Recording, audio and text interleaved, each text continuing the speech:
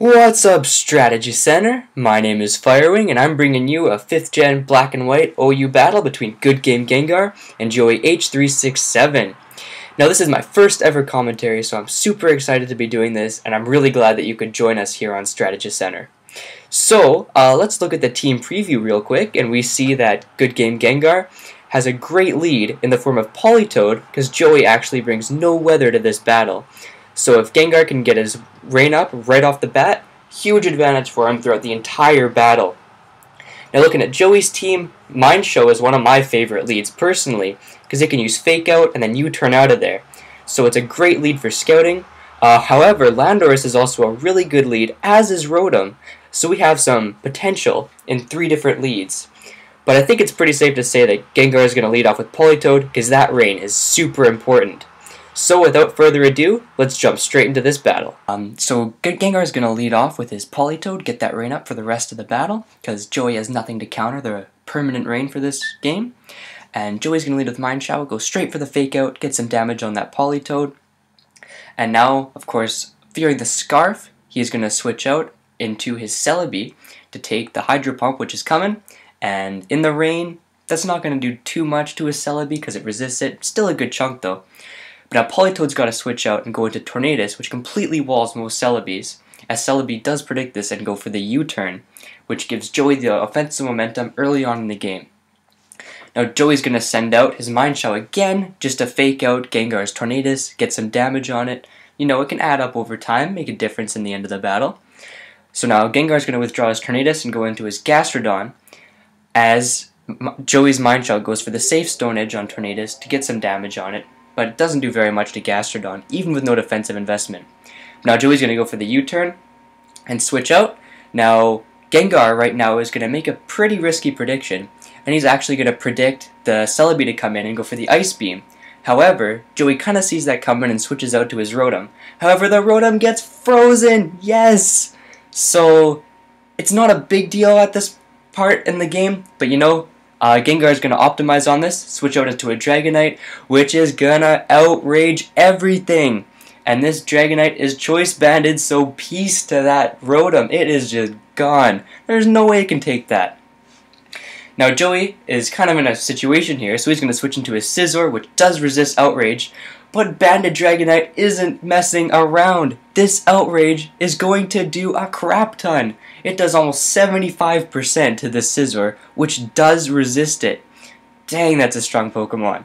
But unfortunately, Scizor does have that priority, which is going to take up the Dragonite after the critical hit the turn before, which is kind of going to make a difference. But not a big deal, as Gengar goes out to his Tentacruel, which walls the Scizor, who's got to switch out into Xatu. Now, predicting the Toxic Spikes, of course, but Gengar does predict that and goes for the Ice Beam to get some damage off on that Xatu.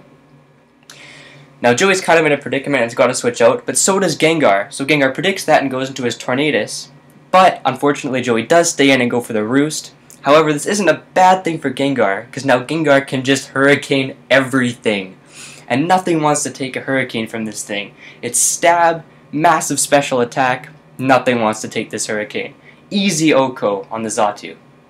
Life Orb too, I mean that's not messing around. So Scizor comes out, and the Bullet Punch is pretty obvious, but it's not a Bullet Punch. Joey goes to the pursuit, makes the excellent play, and takes out that huge threat to his team. On the kill, Gengar's going to go out to his Gastrodon, and knowing that he can live a Banded Pursuit, goes for the Recover. Yes, that's right, this Choice Specs Gastrodon carries Recover. Great play by Gengar, totally changed the balance of this game. So now, Joey has to switch out. Gengar's going to optimize on this and go for another Recover. This thing that was at like 2 HP a second ago is now at full. So now Gastrodon's got to switch out, fearing the Grass type, as Gengar goes into Ferrothorn to take the Leaf Storm easy. Like, that didn't even hurt, that tickled. Okay, Ferrothorn is definitely one of the best walls in this gen. Now after turn effects, Joey's going to withdraw his Celebi and go out to Scizor. Now, Gengar's going to switch out, predicting this, and go into his Tentacruel, because there's nothing a Scizor can do to a Tentacruel. So, Gengar's going to take this time to set up some spikes, so that next time that Celebi comes in, it will get poisoned, as well as the Mind Shower. So that's gonna come into play later on, as you'll see. Now Joey U-turns to maintain his offensive momentum, gets some damage off on Tentacruel, and goes into the big Landorus. Now this is kind of scary right now for Gengar, but Gengar's going to switch out into his Politoed, because that's kind of the thing he needs the least right now. And this Earthquake is gonna hurt, but he lives it, just barely lives it. Politoed's a survivalist. Now Joey's going to switch out to his Scizor, and he's going to take an Ice Beam. This Politoed is Scarfed, not Spec, so it's not going to do a lot. But will it take it out? Will it take it out? No. Unfortunately, he barely lives that and gets off the U-turn, which will kill Politoed. But now Gengar's in a good situation because he gets to see what Joey's going to bring out before he decides what he wants to bring out.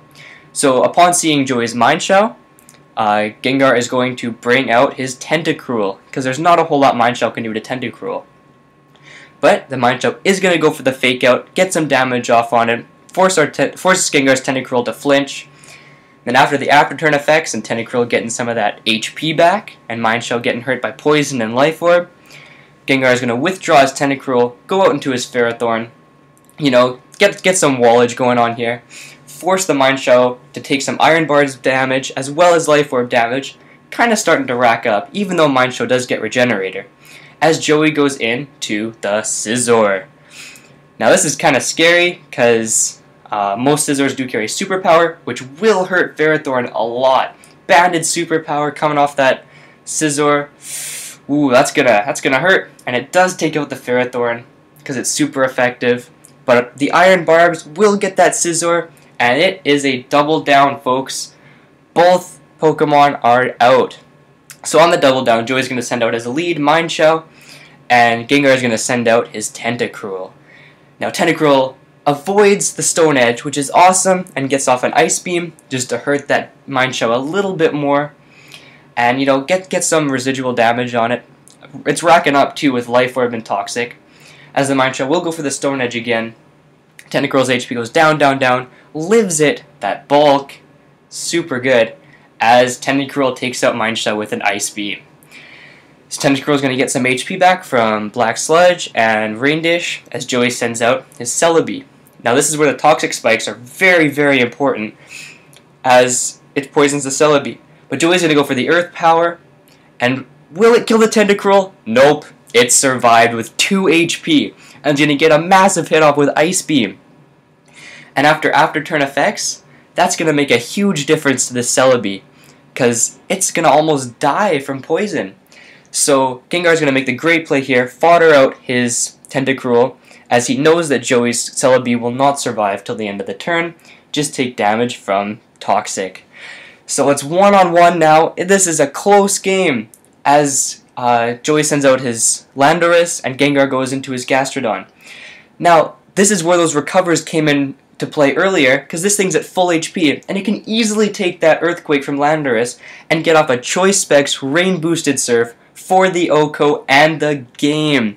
This was a great game, both by Good Game Gengar and JoeyH367, one of the best I've seen.